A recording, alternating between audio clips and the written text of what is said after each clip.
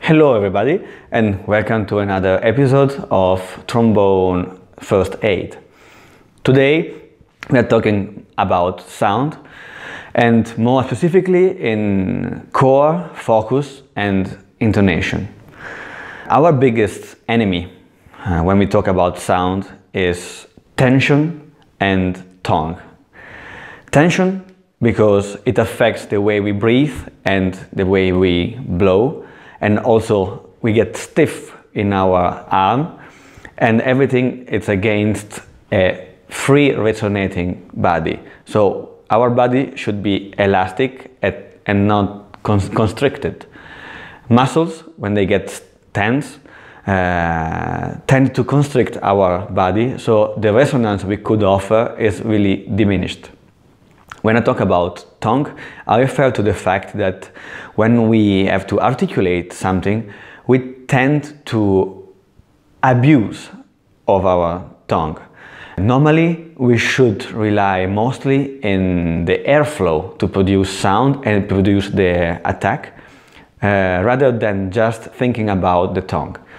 The tongue itself is not sounding, it's just stopping and cutting the airstream. So it lets you a kind of control on it, but it's not a positive control, it's a negative one. So I suggest you to get more familiar and practice air attacks and try to differentiate different kind of staccato when you play air attacks. You can practice this, for example, at the very beginning, like I said in the warm-up video, so that your body is naturally introduced to this air attack every day from the beginning. Normally we tend to be taught at the beginning of our school that you should not hear glissato, you should not hear this moving between position.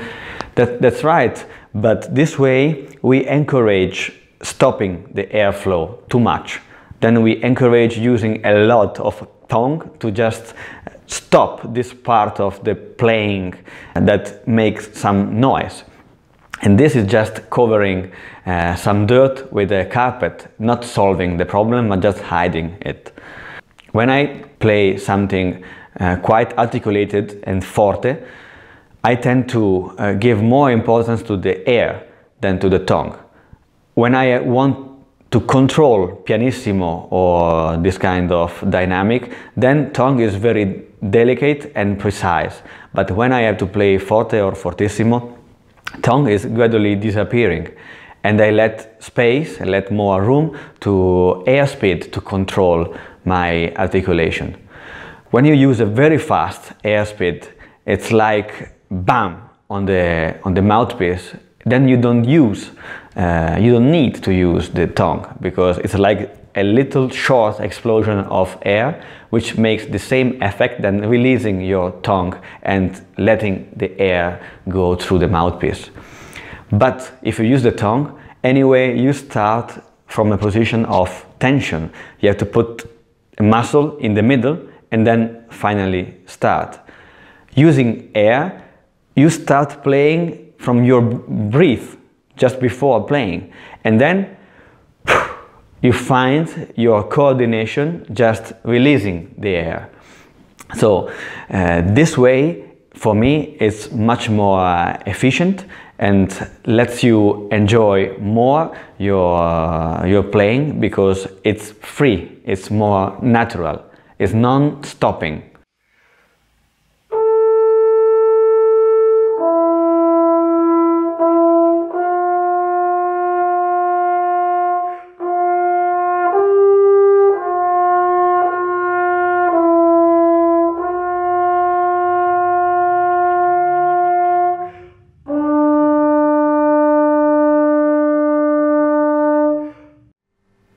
when we could get rid of any obstacle to our free airflow, which is tension and tongue, then we can finally focus on the core of our sound and also the focus of our sound.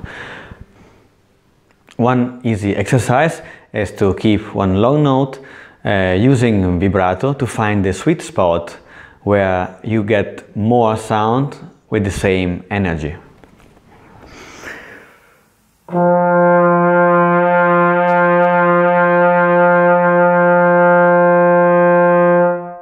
So you can change the speed and the width of your vibrato, and the place where you get more sound is the center. It's like playing, getting intentionally out of balance, and then finding again your perfect balance. This is the focus of our sound. So you can feel that your sound is alive, is crystal clear, not foggy, not strange. Then you can add an extra difficulty, going to the fortissimo with crescendo and pianissimo with diminuendo, because whenever you change your dynamic, the balance between airflow and embouchure is changing, so you have to find a new balance.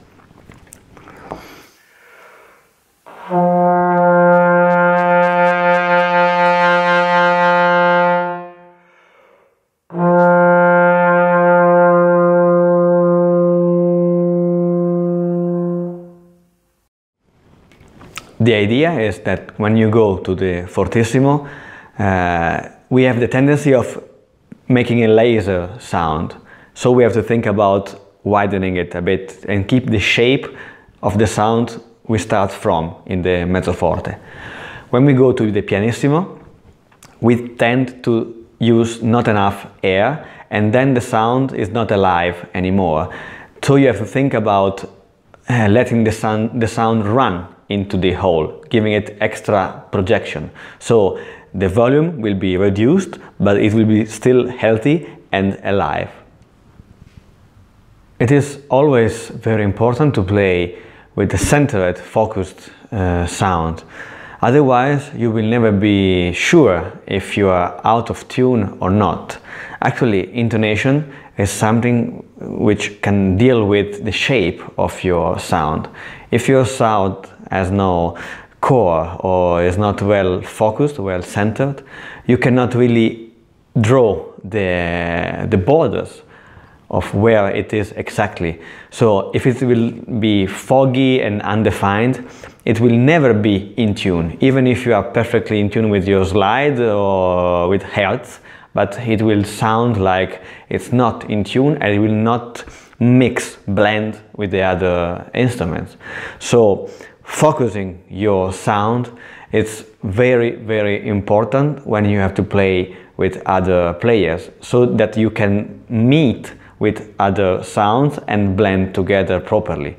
Otherwise, it will always be unsatisfying experience. Of course, it's very important to find the same focus and core in all registers. So starting from the center, you can go high and low, maybe using glissatos, and using the mid register as a term of comparison, look for the same quality. Of course, when you go high or low, you cannot keep using the same airflow or balance between airflow and embouchure, but this balance should be always achieved, so that when you play, you just have to compensate with more or less energy and it will just work. So practicing this will make it automatic when you apply to music.